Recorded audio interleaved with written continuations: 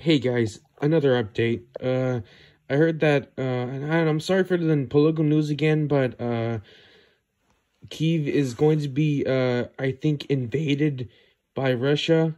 I think tonight. I believe that's what I heard on NBC television.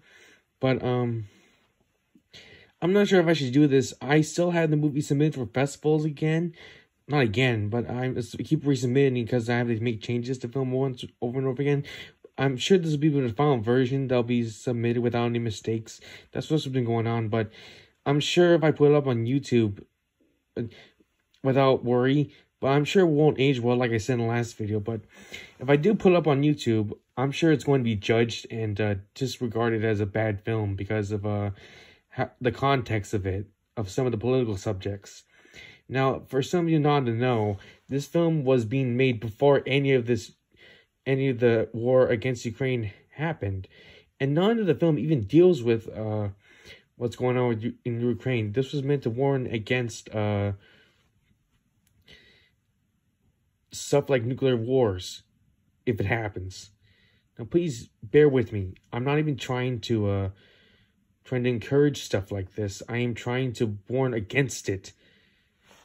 I'm just trying to say, please, just should I upload the movie on YouTube along with putting the movie out in film festivals? It's basically not going to be out until April of all months. It's not going to be out sooner or later. I just wish I could get out there as soon as possible, honestly.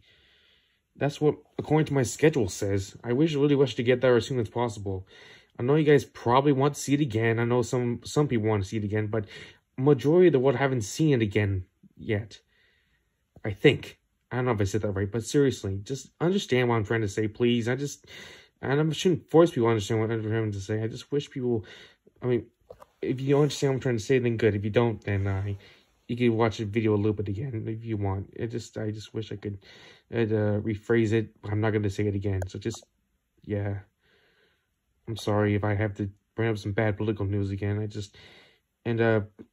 Hope for more happy stuff later on, but not a distraction against the political stuff, because that's very important. But anyway, goodbye.